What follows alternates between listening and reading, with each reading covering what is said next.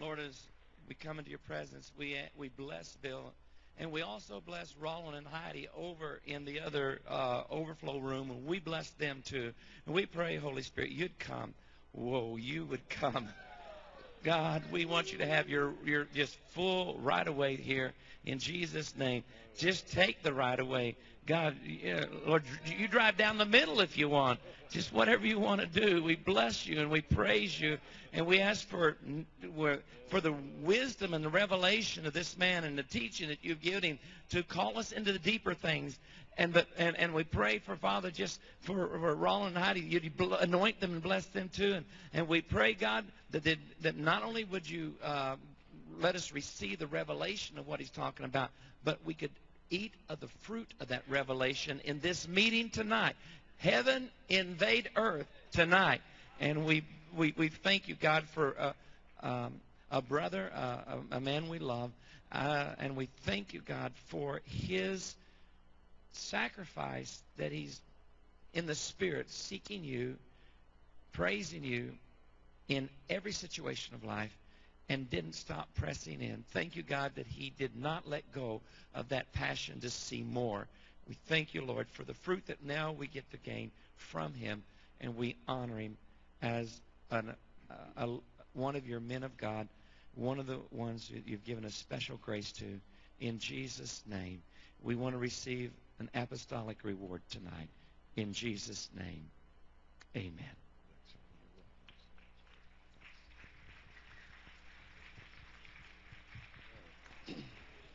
Well, good evening.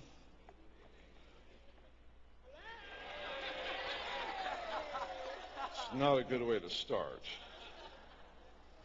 Wow. One of our elders says the only reason we bring a watch to church is to see if the date changed.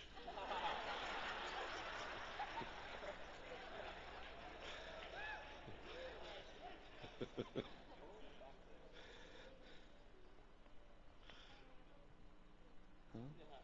Can you have what? Oh. Which one do you want? That one? Okay. That's...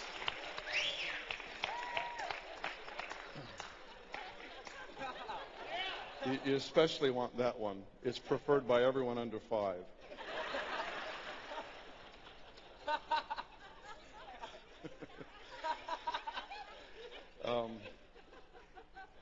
She's either desperate for God or has very smart mom and dad who knows my personal weakness. Oh, I had an experience years ago. I don't know how much I've shared this one. It's not been very often. My daughter was like 8 or 9, 10 years old, and we were at a family reunion. 165 people from around the world came. My mom's side of the family, they were connected to 48 different pastors and missionaries from around the world. That's just my mom's side of the family. So it was the weirdest family reunion you ever went to. It was like a conference. Really, I'm serious. We had meetings. We had panel discussions. We had people speak on given subjects. We had a theme song written out of Zephaniah chapter 3 for this gathering. I mean, it was just weird. And there's a part of my family that just has this thing about square dancing. Now, when I was in school, I mean, we just didn't dance, period. And I would just use the excuse that our church didn't believe in it to get out of square dancing in school for PE. I just didn't want anything to do. It looked stupid to me, and forgive me if that's what you enjoy, but it was just I could stand on the side and laugh at everybody trying to remember what to do next. And I kind of enjoyed that, but that was about it. Well, they had they decided to do it at the family reunion. And my wife looked at me and said, "No, don't even think of it. That is off limits. I don't dance. I just don't. I'll jump before God. That's it. He's the only one that can get me to dance." So we went, and we were watching everybody doing their stuff. And my daughter came up to me. And she stood in front of me, and she said, "Daddy, would you dance with me?"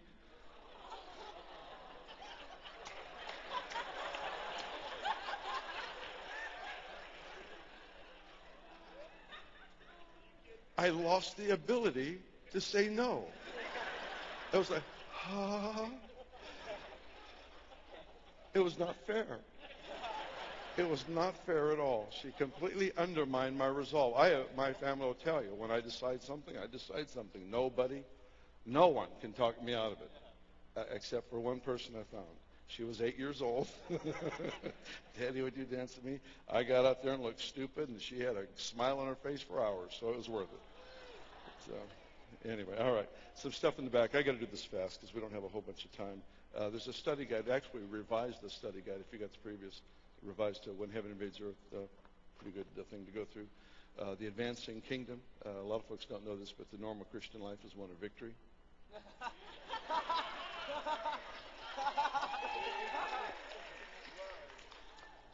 You just might enjoy that as a concept. Erasing the line between secular and sacred. This one's called Revolution. Once you're born again, there's no such thing as secular occupation.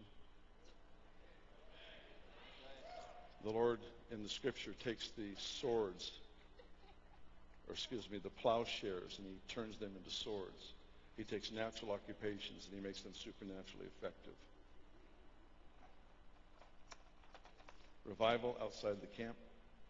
You have to be willing to bear stigma, to carry revival to the nations. And this one's called the Coming Pentecost. The rain that's coming is stewarded. How do we put this? Psalms 84 says, if you turn the valley of weeping into a spring, you take what you've been given and turn it into a refreshing moment, you will attract the clouds of the outpouring. Many people are waiting for rain, but they haven't stewarded their moment. And water attracts water. You take your valley of weeping, turn it into a spring of refreshing. Water attracts water. You will draw the rain of the outpouring. All right? Lord, help me out and give that stuff away. Super. All right. Over here.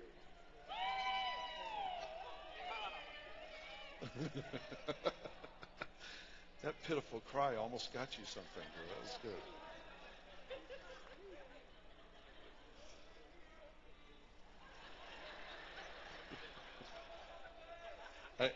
I'm going to start needing to send a bodyguard with her when I send her out to give stuff away. I can see. All right. You guys ready? Let's turn to John 5, and we'll see if we actually can start there in a few minutes. So just turn there. I'm not going to talk long for me. It's not going to be long because the hour's already late, and I want to get to where we can pray for people. So, this will be a devotional for me, a regular sermon for the rest of you.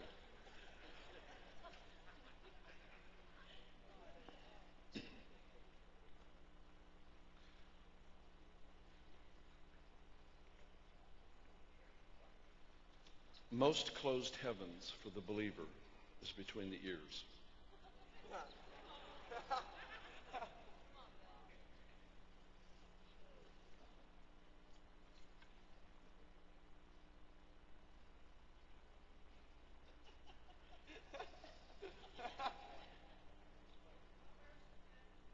What verse was that? I made it up.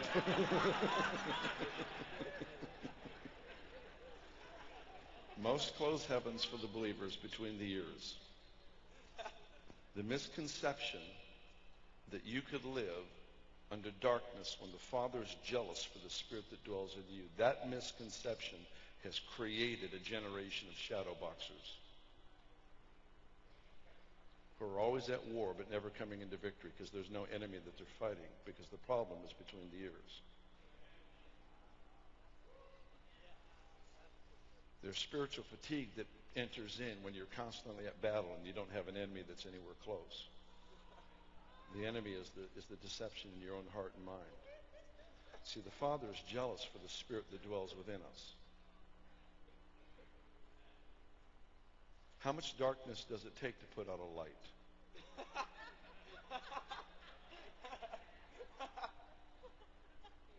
It's not possible, is it? How much light does it take to put out darkness? Not much. When we live with misconceptions that we fuel with spiritual disciplines and activities, we make unintentional agreements with the enemy and never realize and discover the potential of the moment that we're living in, because we are always trying to arrive and not realize what we've already obtained. Many people are bored in their prayer lives because they continue to pray for things that they already possess. It's very discouraging to continue to pray and not see a breakthrough when the real problem is I just haven't realized my breakthrough. The Lord doesn't mind us starting in prayer with complaining, groaning, moaning, any of that stuff. He seems to be just fine with it. He's not intimidated or nervous by it. But it's a bad deal when we end up the way we start. In fact, it could be said that if I end where I start, I didn't pray, I was just complaining. Prayer is supposed to be a time where I engage with God, where I pick up his heart and I learn to see from his perspective. The real purpose of prayer is not merely to get an answer, it's to become an answer. We engage with God to be transformed in our perspective because we're co-laborers with the Lord that have been given position in life to enforce his will. We enforce not through strong arm, we enforce through decree. We enforce by realizing that we actually carry the King of Kings, the Lord of Lords, into society. And the measure of presence that you and I are able to carry is always according to what we are willing to jealously guard. Because he's given his Spirit without measure. There's no limit or restriction.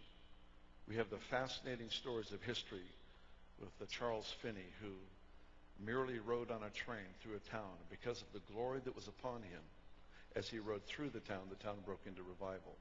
Those are stories that are there prophetically to stir us to imagine greater potential than what we've ever experienced before. God does not give us insight about what is possible so we'll strategize. He gives us insight about what is possible to make us desperate. Desperation causes us to be reformed, reprogrammed, reshaped. We cry so much, not so much out of discipline, but out of absolute desperation. And the Lord's trying to engage us on his level of passion. Christianity was never meant to be known by its discipline. Discipline makes a good backstop to catch stray pitches. Christianity is supposed to be known by its passion, its fire. The one king who hit the ground 3 times. He hit the arrows on the ground 3 times. The prophet became angry with him. He said, if you only would have struck the ground 5 or 6 times, you would have had complete victory over the enemy. But now you're only going to have 3 temporary victories. What's the point? Is leaders without passion cost everyone who follows the victory they could have had. All of Israel suffered defeat because the guy at the top had no passion for the moment he lived in.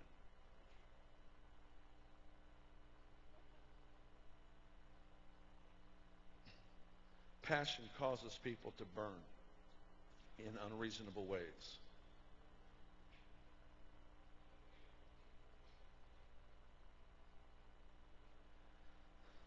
You can't have passion and the respect of man.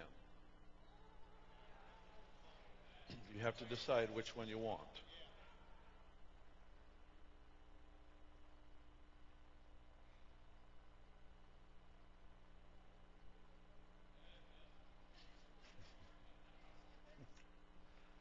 I plan to. Still going. If you're cautious, everyone around you will call you wise.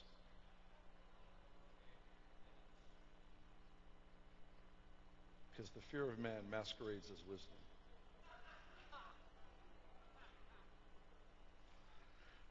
You'll just not move many mountains.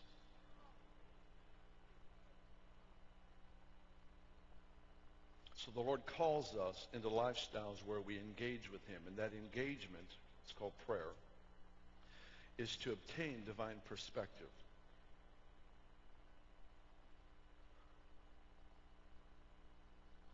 Divine perspective is just merely your inheritance. It's not supposed to be a momentary glimpse of a problem I have so that I feel better that I know God has a solution. It includes that, but it's actually an experience where I get to participate in what is already my inheritance, which is being seated in heavenly places with Christ. Unfortunately, that great truth has been reduced to a doctrine. We take the life out of truth by reducing it to a doctrine or moving it out of the experience realm. The doctrine is good, but all doctrine are invitations for encounters. Revelation knowledge that doesn't lead me to an encounter just makes me more religious. So we've been invited on this journey where God takes us into a dangerous realm. And the dangerous realm is called revelation knowledge. Paul warned us. He said knowledge puffs up. So you're going into somewhere that's really dangerous. When he said knowledge puffs up, he didn't say carnal knowledge, knowledge about evil things. He said knowledge. Knowledge in the context of teachers, those who unveil truth. And yet God invites us saying, listen, without revelation knowledge, my people perish. So we thrive with revelation, we perish without. There's no middle ground. It's like we either thrive or we diminish. We are so absolutely dependent on fresh understanding from God.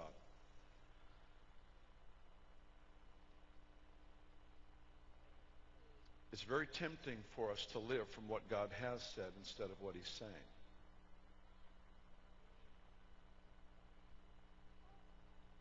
There's such a concern about contradiction that we sacrifice oftentimes our willingness to be a hearer of God's voice. But when the Bible says that we live by every word that proceeds out of his mouth, he's not talking about every word that once proceeded. It's the ongoing interaction with God. This book was written with the assumption you would have a living, ongoing relationship with him, and that it was he alone that could interpret this book. Because there are some times where he will talk to you on one angle and a year later talk to you in almost a contradictory fashion.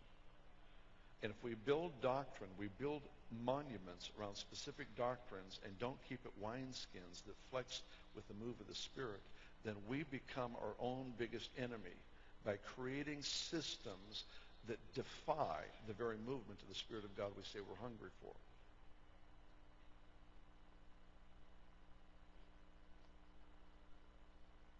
And the Lord is working to bring us into encounters. And these encounters are sometimes very simple. Sometimes some of you, even tonight during worship or during the time where Randy was reading that great piece about John, and just these waves of peace and presence just come and they settle on us.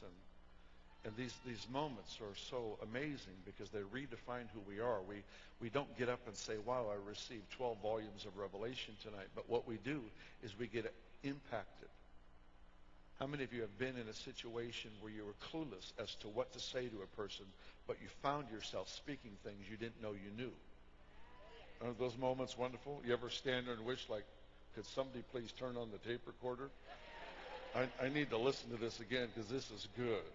My mama won't believe what I just said. She'll be really impressed if I could get her this tape. Right? You've had that happen? I always thought that was the Holy Spirit speaking to me in that moment what to say. And I'm sure that happens, but I'm actually more convinced right now that most of the time that's not what's happening. What he's doing is because I put myself in over my head, he is drawing out of the deep of me what he's been depositing in me in those times of divine encounter. He's merely bringing to the surface what is already here. How many of you found yourself saying things that you never had language for before, and you said it and it made sense, and you knew you believed it all along, but you never once heard yourself say it in your whole life? That's what I'm talking about. Is he draws these things to the surface, and you begin to speak with an understanding that your spirit man has. And now your mind becomes the student. Does that make sense? So the Lord brings these things to the surface because as we speak or as we're in that environment, we start throwing out things that we never realized we really knew. And suddenly my mind is engaging, saying, all right, I'm now the student.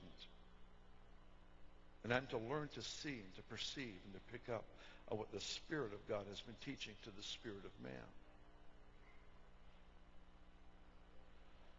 Okay, too much? You're all right? The process of learning is the connection between the Holy Spirit in your spirit and the soul of man. The person who only does what he understands is a carnal Christian. Because that means we reduce God to a package that is comprehensible by us. Many people unknowingly are actually looking for a God who's made in their image. The unwillingness to live with mystery. Mystery is one of the most essential ingredients to Christianity. It's why it's called the faith.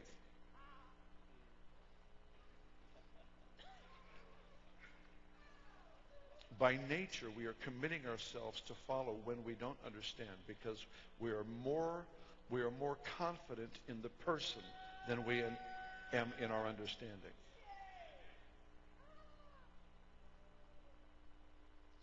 Now unto him who is able to keep you from falling. The confidence is in his ability. I came out of a season where I had more confidence in my ability to blow it than I did in his ability to keep me. I don't mean blow it morally. I mean I just tried to honor God and it just didn't work, and I'd lay hands on this person. No one was healed, and it seemed that more demons came into that guy when I tried to deliver him, and things just didn't seem to work out like I thought they should,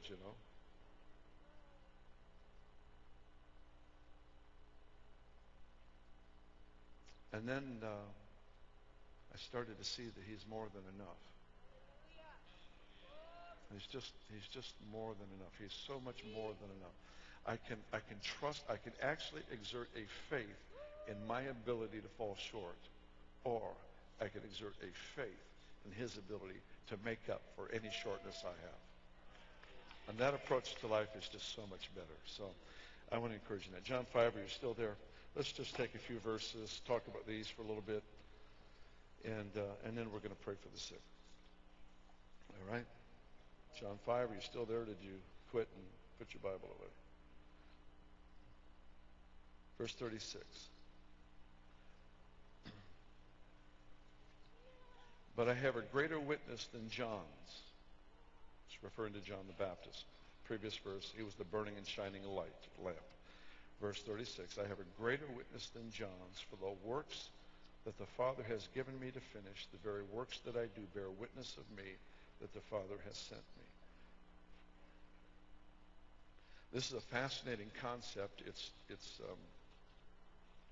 Let me read kind of a tandem passage of John 10. I'll just read it to you. He says, if I do not do the works of my Father, do not believe me.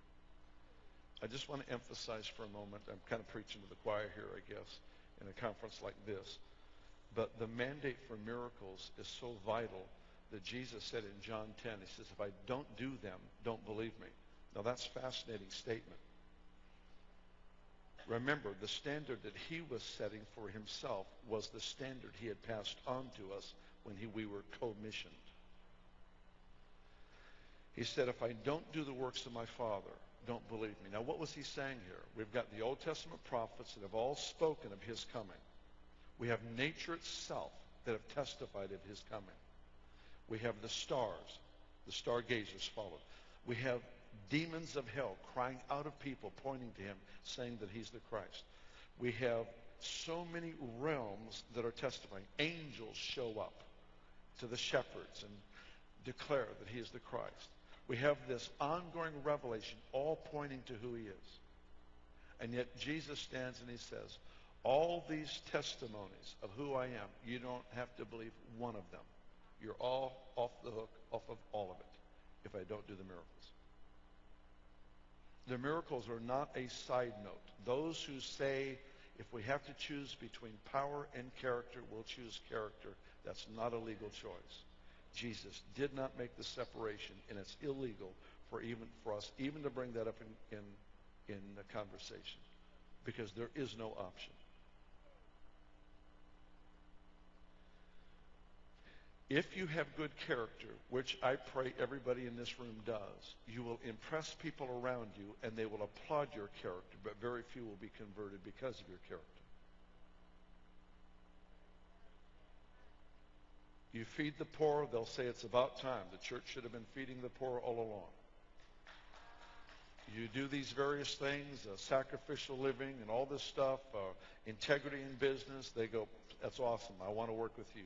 I want to work with people that are honest. Forgive me if this sounds a little harsh, but I believe this in the core of my being, that as important as righteousness and integrity is, it forces very few people to a decision. Power, on the other hand, forces people to decide. You and I are obligated to live with power. Powerlessness is inexcusable. When you take the spirit of the resurrected Christ, the very power that raised Jesus from the dead, and you cause him to take up residence in individuals, it is required that we learn how to demonstrate power. The one time the disciples couldn't get a breakthrough, they asked Jesus privately, how come this one didn't work? And Jesus said, this kind only comes out with prayer and fasting. In other words, this one you have to fight privately before you come public. But strangely, Jesus neither prayed nor fasted in that moment, because his perspective on prayer and fasting was not merely to get a breakthrough in a specific case. I want to challenge you on this one. Many times we wait till somebody's dying and then we call a fast and we pray. That's not a problem. I'm just saying we wait until there is a momentum of evil and then we cry out and pray and fast. Jesus neither prayed nor fasted in that crisis. What does it tell us? He had already prayed and fasted not for a case, but he prayed and fasted for a lifestyle. He broke into realms in God that are available to every person, that are sustainable manifestations of God's life through an individual, not merely dependent on a crisis coming up, but a lifestyle that enables us to draw from that which we have obtained in our encounter with the Lord. I think I said it this morning, I'll say it again. Most everything you need in life will be brought to you, but most of what you want, you'll have to go get. There's something about penetrating, piercing into the realms in God by faith, taking hold of what God has said is available by promise. Learning how to apprehend these realms in God.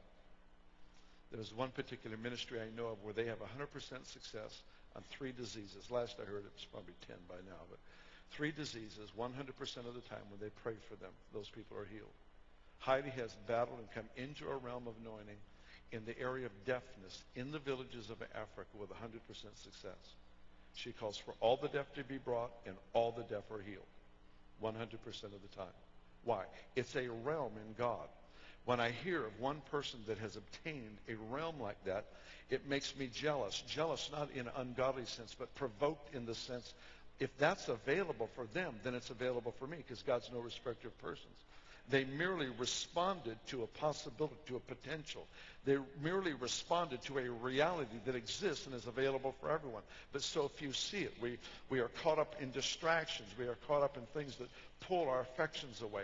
Why does God work so hard to give us an appetite for his heavenly reality? Because he wants the affection of our heart anchored in a world that we cannot see.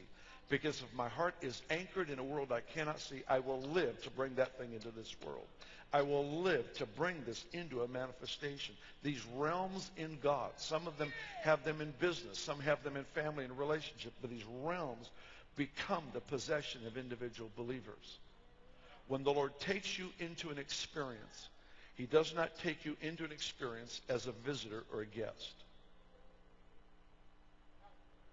He doesn't take you, for example, as a church, into the realm of joy for 3 services so you can say, we once had that visitation too.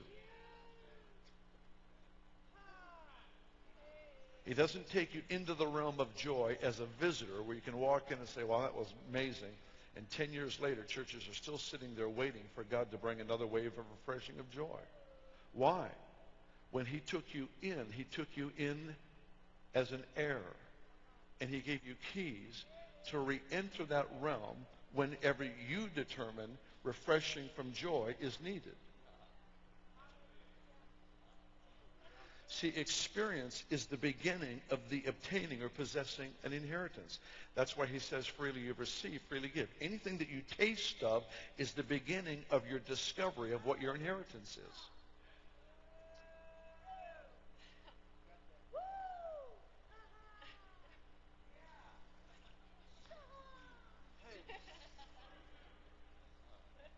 Okay, does this make any sense? All right.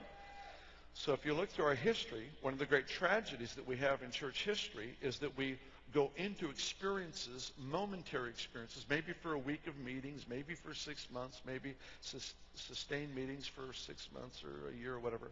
And then that cycle of meetings end, and we are waiting for God to come and do that again, instead of realize when he took us into that realm, he took us in to expose our inheritance. Because then we steward the realm according to need. I don't need for him to come and bring a wave of joy across the room again, because he's ready to do that in any given moment. As the pastor of the flock, what I do before a meeting is I'll walk through, and sometimes I sense, we need just real refreshing and joy. So this is what I do. I begin to pray privately. Father, we need a breakthrough in joy tonight. And we have a pre-service prayer an hour before the meeting, so I'm praying privately. But I won't pray out loud, because I will actually run a test. I don't want to suggest joy, because I don't want people to laugh out of suggestion. Not that that's bad, it's just I don't want it. I'm running an experiment. So I've come into this concept, this understanding. I inherited this realm of joy. I now get to steward it. So the only way I know to learn is to experiment. So in prayer, I begin to pray. I say, Lord, we need breakthrough and joy tonight. So this is what I do. I don't say a word. I walk around and I start praying for people in our prayer room. I start laying hands on people, and I won't even pray out loud. I won't say one thing out loud. I won't say, oh, God, release fresh joy. That's not a bad prayer. It's just in this experiment, I want to make sure that what I've discovered in revelation is truly a revelation from God. So I begin to lay hands on people, and in my heart, I'm just saying, Lord, tonight's the night for joy. And every time I discover that realm in prayer that we need refreshing by joy, I walk around, I don't say a word. I just start laying hands on people. Joy begins to get stirred up in the room. Why? Because I'm just stewarding a realm that's been given. The same thing happens in realms of healing, deliverance, the prophetic. These are things that we're supposed to learn to steward. This thing gets much bigger than that. These are tiny little, these are almost like strings that are attached to great treasure. These are tiny little things that actually take us to much greater things. Like in 1 Corinthians 3, Paul reads off the list of our inheritance, a representative list, and he says, death is yours, life is yours, the world is yours. Like, what are you going to do with it? You got the planet. And he starts going through this representative list that is absolutely mind-boggling, because if the church can discover what we've already been given, we can better steward and invest for a worldwide transformation of families, cities, and nations. To remain ignorant of inheritance is to live below potential.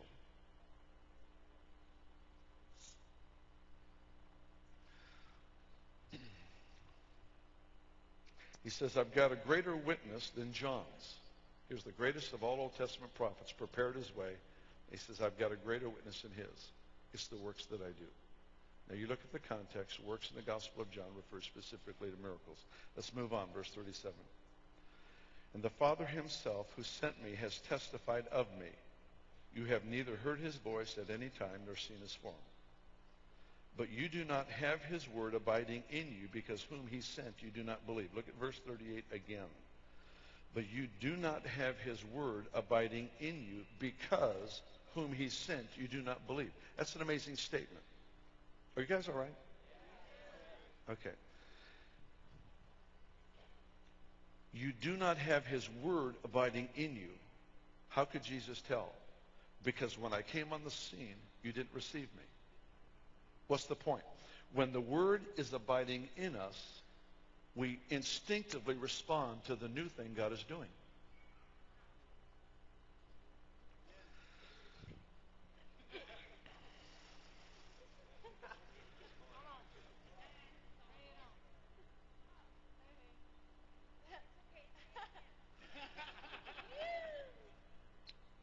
When the Word is abiding in the heart of a person, it's different than abiding in the head.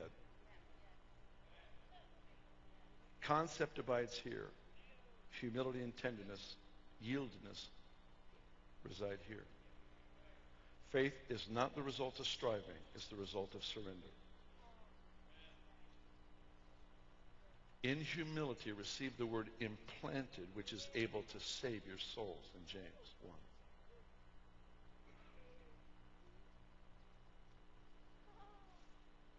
He says, the word isn't abiding in you. How can I tell? Because you didn't respond to me favorably when I showed up. In other words, that fresh thing that God is doing. How many of you do not want to miss the next thing God does? All right, here it is. He just tells us how. This group missed it. There's two things that are imperative in a person's life to keep them in a place where they will respond positively to whatever new thing God is doing. Number one is to have the word of what God has said and is saying abiding in your heart, where you just, like Mary did with the word concerning Jesus, she just pondered these things in her heart. You just keep it in your heart, number one. But number two is keeping connected to your personal need for God. The Pharisees lived separate from an awareness of their need. The tax collector, the prostitute, the woman caught in adultery, the stargazers, the man of the Gadarenes, the demon-possessed, the tormented, they all knew who Jesus was when he came.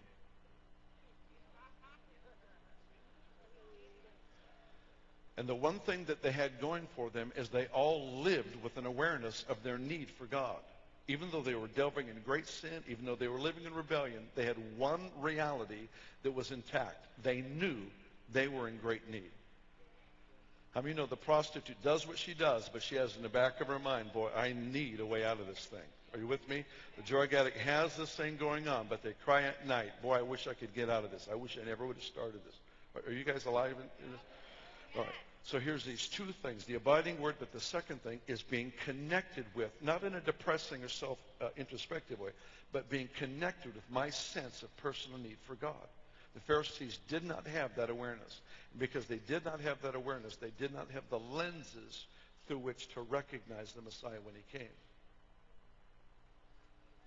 And everybody in this room, you've been impacted by the outpouring of the Spirit of God. And we've already heard throughout history that it is typical for those who have experienced an outpouring of the Spirit of God to be the ones who persecute those who experience the next outpouring. But we do have some heroes of the faith that didn't succumb to that temptation. Mariah Woodworth Etter is one of them. She was a part of about 4 different major moves of God, adjusting to the winds of God at every turn in the road. She should be a hero for everyone in this room because she never settled on simply promoting what God did last week. Her heart was to continuously move with whatever God was doing. These two principles are things that you and I can keep tabs on in our own life. Abiding Word of God. What is God saying?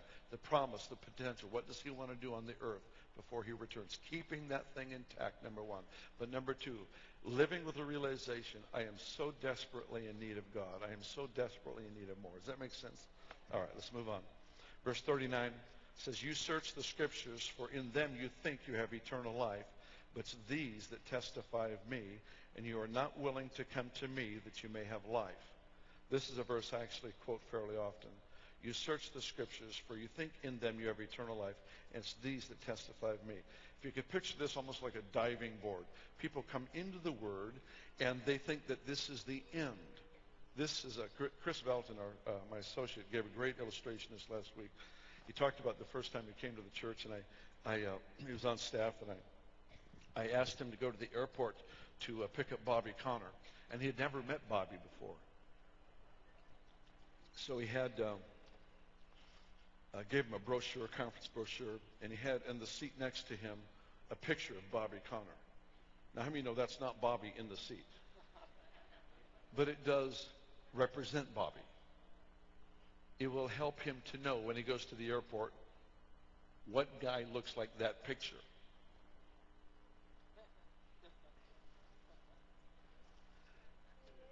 This is not God.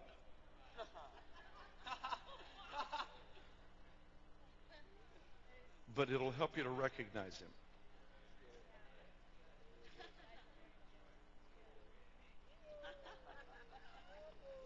You search the scriptures because you think in them is eternal life. The religious spirit wants it to be Father, Son, and Holy Bible.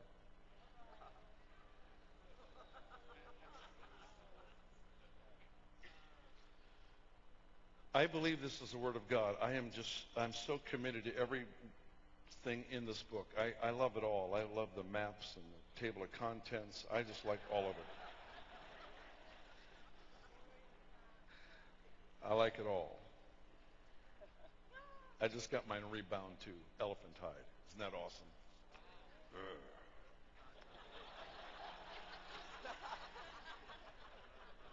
It's just missing the bullet hole. Oh, I'm not in Texas. That doesn't go over well in Pennsylvania and California. Sorry. That's just slipped out.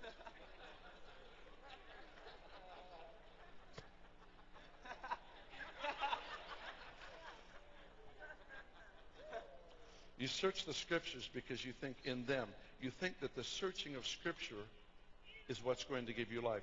This is the diving board, the launching pad, that which launches you into divine encounter, without which you don't know God.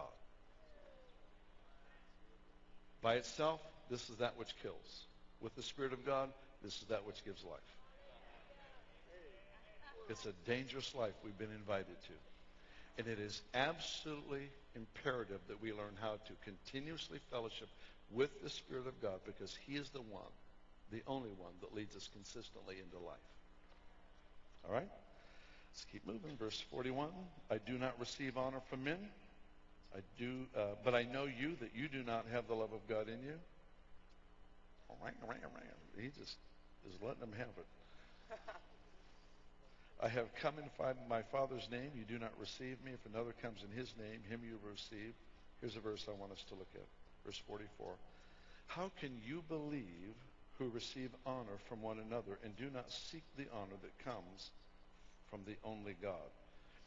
Interesting verse. How can you believe who receive honor from him? Now, how many understand that Jesus is the one who sets the standard for the lifestyle of honor? Give honor to whom it is due. Children, honor your parents in the Lord, for this is right. The whole directive for a lifestyle, a culture of honor, was born out of the heart of God. He's not dealing with a culture of honor here. He is contrasting seeking the favor of man instead of seeking the favor of God. What's another word for it? Fear of man. Listen to what he's saying. He says, how can you believe who seek honor from one another? Are you getting this? That the fear of man is what undermines faith? The fear of man and faith do not coexist. How can you believe who seek the honor of man and not the honor from God? What is the one requirement for pleasing God? Faith. How can you believe when you seek the honor that comes from man and not that which comes from God? Does this make any sense? This is like all of us have said, "Oh God, I want to live the life of faith. I want to break into new realms. I want to believe you when nobody else believes." I look at this life as I'm so glad I get to live in North America, where there's so much unbelief. What an amazing privilege it is. It is. It's amazing that we actually, a few years ago we were so much smaller in number, but it was just so fun to see God just defying nature and just turning things around and seeing cancer healed and people delivered. And we've been having a whole bunch of bipolar healed this last year. It's been amazing. They just get healed being in the room, though. It's like, I think only 2 people I know of all the list of folks I've seen healed in the last 14 months from bipolar, only 2 were prayed for healing. The rest just got healed. They were just in the line of fire, I guess. They were in the room when he showed up. So here's this passion that you and I have just to rise in faith, and God puts us in this atmosphere where sometimes our closest friends, they don't want anything to do with it. And you made a choice. You said, I'm going for God. And there was this passion. Some of you even had family members that turned against you and just spoke evil of you or just didn't want to be with you because you're one of them whacked ones. Thank you, Jesus. Whack me again. And that cost has been counted up over and over again. But this is what I want you to see. Jesus laid it out. He says, how can you believe, you who seek honor from man? Those who have that thing in their heart that every time they make a decision, what will so-and-so think? Have embraced a lifestyle that undermines their own quest for faith.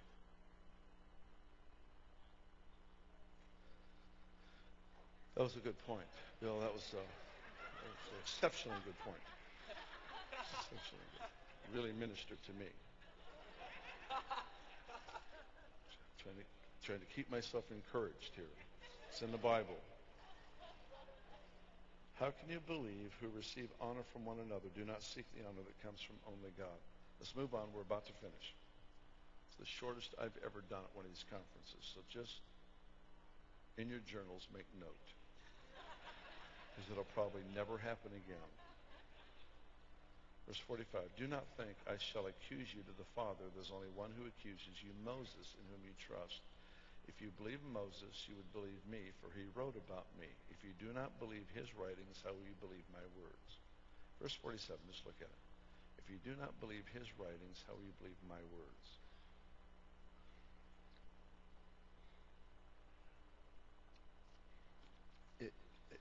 There's an amazing parallel in Scripture about, there's a strange passage out of Luke 16 that describes a level playing field, Old and New Testament. It's strange, but Old and New Testament alike, according to Luke 16, there's this level playing field. They were both sides of the cross. People were actually required to live by faith, and that's what qualified them. It's a strange passage. But here he says, you say you believe in Moses. If you really believed in his words, the point is, if you really embraced what you've already seen the Scriptures to say, you would have believed my words when I begin to speak. All I'm saying is like attracts like. And when people embrace a word, when people embrace letter, they consistently reject spirit.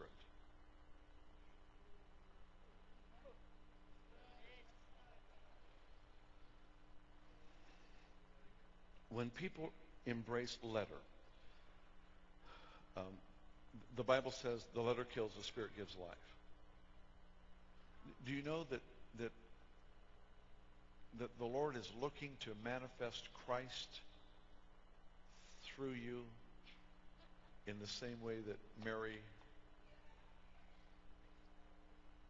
carried Christ into this world? I mean, it really is true. It may sound like a strange concept, and it may almost sound blasphemous for some, but to see the Lord's intent is that embracing the letter, religious standards will almost always cause you to renounce and to defy the move of the Spirit of God. And so he's saying here, if you really believed in what you said you believed, you would have responded to what I said when I said it. In other words, every time God is about to do something new, the way to make sure that you stay in a place to respond to whatever God is saying is that you don't just embrace in concept what you already believe, but you embrace with your heart. Do you understand there's a difference? To embrace in concept is, theories. We have enough theory to choke us to death. How about you guys over here? Maybe they don't know. I have enough theories to choke us to death.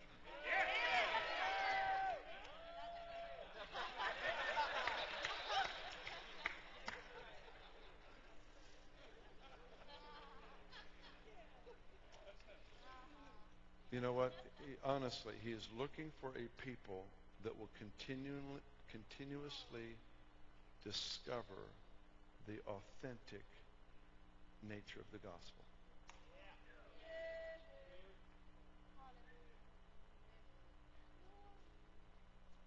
There's no understanding apart from experience. There's no one in this room that had a clue what being born again was about until you were born again. It was the experience that began to open your understanding to the concept. You could have quoted books, you could have quoted evangelists, you could have done all kinds of stuff before you were saved, but there was no understanding until you were born again.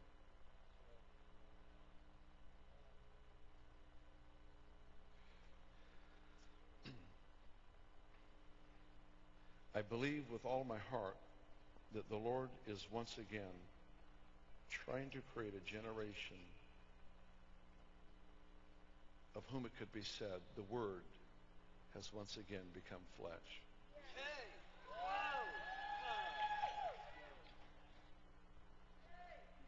Please don't take that offensively in contrast or superior to Jesus Christ, the Word of God made flesh.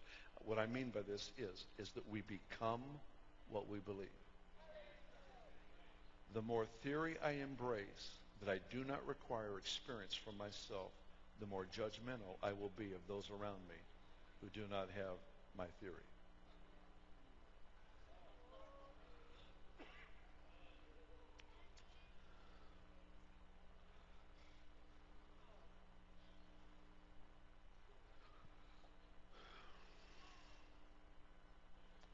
The temptation to embrace a theological description of God our Father as a harsh Father is generally embraced by those who cannot display power.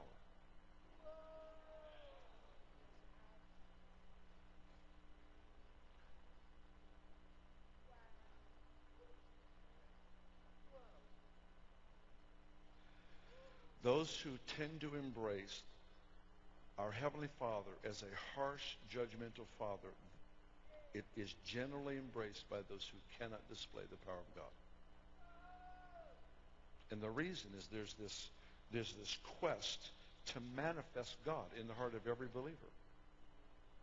And if we can't manifest Him, we have to have a reason why. And it's much easier to believe sinful conditions of the world have shut God down than it is for us to do the fasting and praying in the private place to get the divine encounter where we can begin to display and manifest the power of God.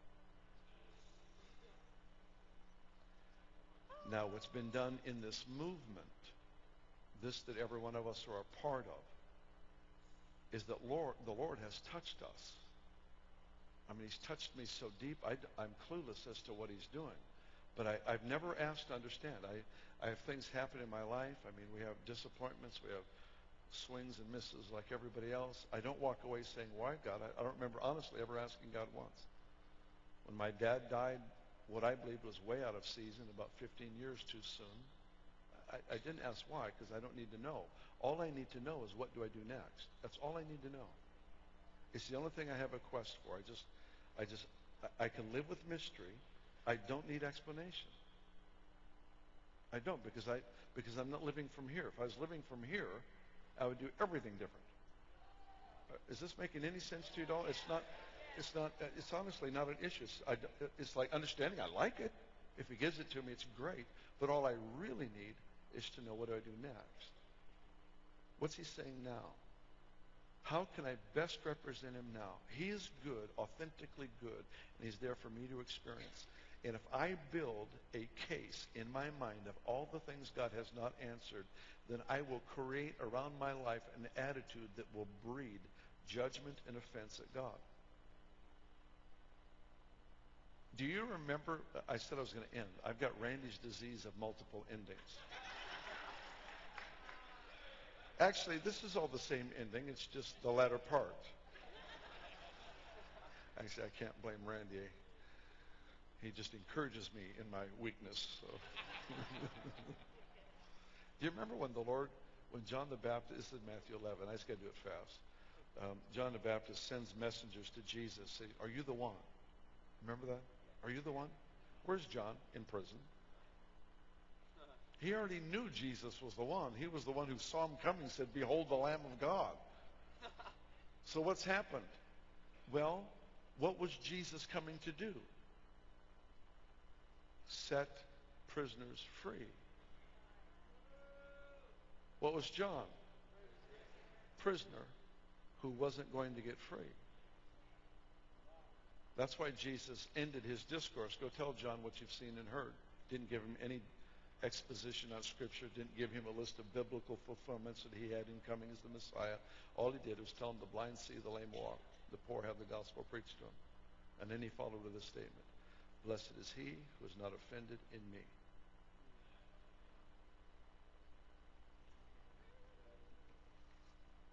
Don't need to understand. I just need to know what to do next.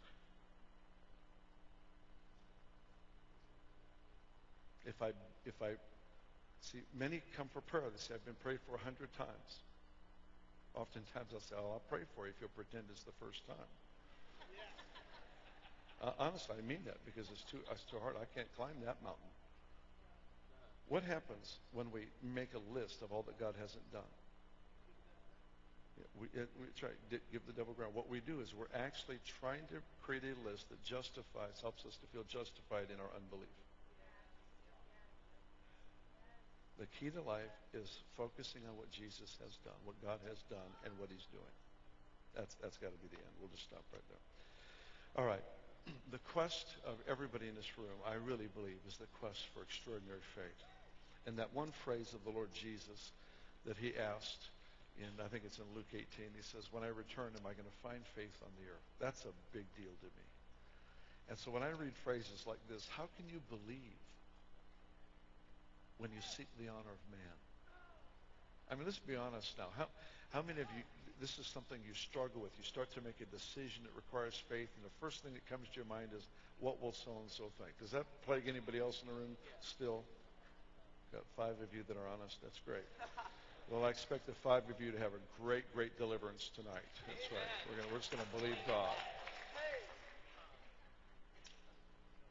I want you to stand because we're going to pray together. Before we start praying for the sick, I want us just to pray for each other regarding the things that I've shared. It's just a lot. I feel a lot better if we can pray about what I've talked about. All right?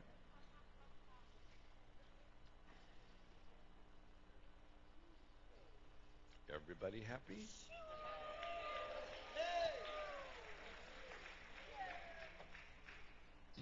All right.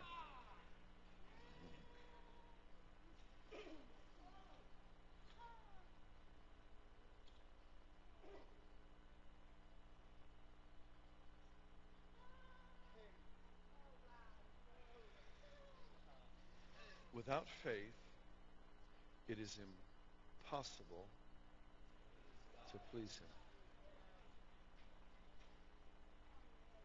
It's like the only verse you really need about faith. I mean, without faith, it's impossible to please him. These passages like what I just read to you tonight out of John 5 that talks about how can you believe if you search for the honor from man, not from God. Sometimes we have alliances that we don't realize are compromising alliances that actually undermine our devotion to a lifestyle of faith.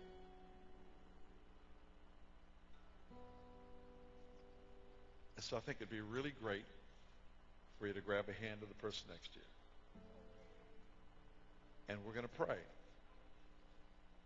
Now, some of you, honestly, you may be tempted to say, yeah, that's me, and it's not you. You've really become victorious overall in your life. It's not that we never struggle with the fear of man, but it's not a dominating factor. There's some of you that honestly, I know that for a fact, that it's just not a dominating factor. But there are others. You've come here because you have such genuine hunger, but you're torn. And one of the reasons you're torn is that you've still got this place in your heart that values the opinions of others, sometimes at the expense of what God thinks about a matter. And you maybe didn't even know that it was that contrast until tonight, but you know it now. Does that make sense to you? If that's you, squeeze the hand of the person next to you. Say, that's me. And tonight, I am letting you know because I want this to be the end of that lifestyle. See, faith is not this sweat thing. It's not this striving for breakthrough. When I see people striving like this for breakthrough, I wait for them to get exhausted. Then they're finally at a place where they can believe. It's kind of like when the guy is drowning, you know, when he's fighting this guy. Oh, wait till he goes under, loses strength, then save him. If you do him while he's fighting, he may kill you in the process. Are you with me here? All right. So this is what we're going to do. We're going to pray, and I believe that the Lord has released a grace tonight. I can feel it. I hope that you can too. I feel like there's this grace tonight that is made available to every single person. It would be like to step from one world into another. It's almost like a conscious choice. If there were room, I would say everybody take a step forward. But don't worry about it. Front row, I guess you can. But honestly, just it's like you're saying, I'm stepping out of the lifestyle of the fear of man. And as much as I know how, I have opened myself to say, God, your opinion of me matters more than anything else. And I am now realigning everything in me that I can get a hold of, that I can put my hands on, that I can somehow address. Everything in me, I am aligning with the heart that says, your favor is all I want. It's not a theory anymore, Father. It's your favor in this moment. It's what you think about what I've done that matters to me. And if the person next to you squeezed your hand, then what I want you to do is I want you to serve them. And if you all squeezed each other, then great. Just go at it and help each other out, all right? But I want you to pray right now, Lord, let this be a night of break. Wouldn't this be amazing to have this many people that were actually in one evening honestly set free from the habit?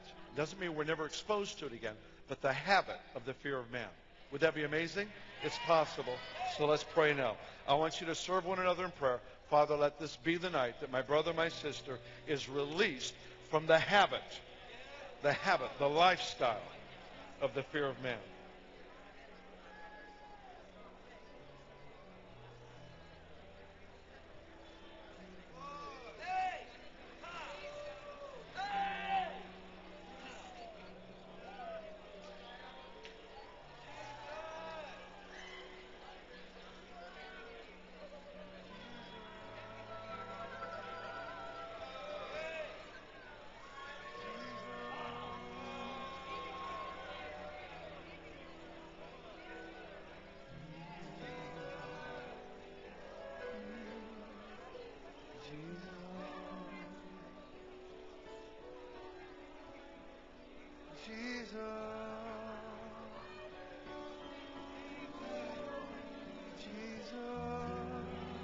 Just pray for that person that they will hear the affirming word of the Father.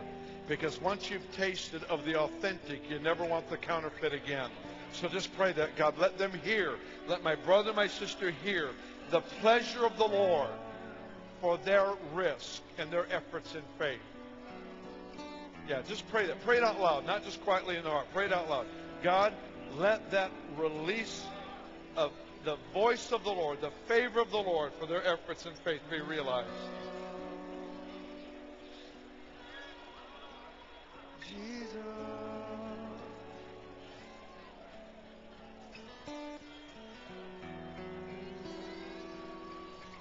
Yes, God. Yes, yes, yes, God.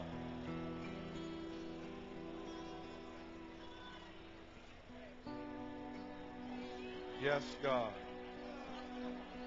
Jesus.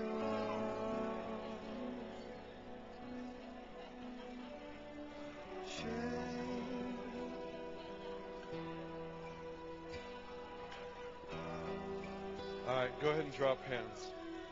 Drop hands. We kind of need to refine our focus here. I really feel like the Lord just spoke to me something.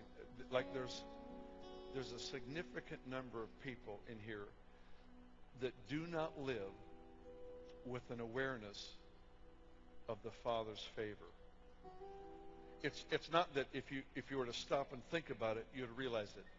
I'm not talking about that. I'm talking about that you go with a realization of the Father's favor over your life. See, when you've tasted of the applause of heaven, the applause of man sounds pretty empty, pretty hollow. And its realization of superior reality enables us to never again commit ourselves to the inferior. how many of you would actually say that's exactly identifies where I'm at? I do not live with an awareness of the Father's favor. It's not that if you weren't take time with it, you wouldn't be able to come to that conclusion. But it's look around you. Look at how many people. As far as I'm concerned, this would be the greatest miracle possible tonight, is to have this group. Put your hands up again. This is a big deal to me. I wouldn't have thought it would be quite that many. All right? I want you to pray. Those of you that don't have your hands up, you're the most well-positioned to help these. But there are so many people with their hands up that there's no way I can get those of you that don't have your hand up to everyone. So what I'm going to ask is everybody in the room right now, just put a hand on the shoulder of somebody. Those of you that do not have your hand up, find someone with their hand up. I don't care if you have to leave your row. Get out, find somebody, and pray. We need this. Listen to me. We need a spirit of revelation. We need a veil lifted. We need a veil torn for some to discover the favor of the Father on their life. Begin to pray for this right now. Call it into being. Call it into being. The favor of the Heavenly Father. Just call it into being. Call it into being. Prophesy it into their life. Literally prophesy it. The Father is well pleased with you. Pray that the veil over the eyes would be lifted.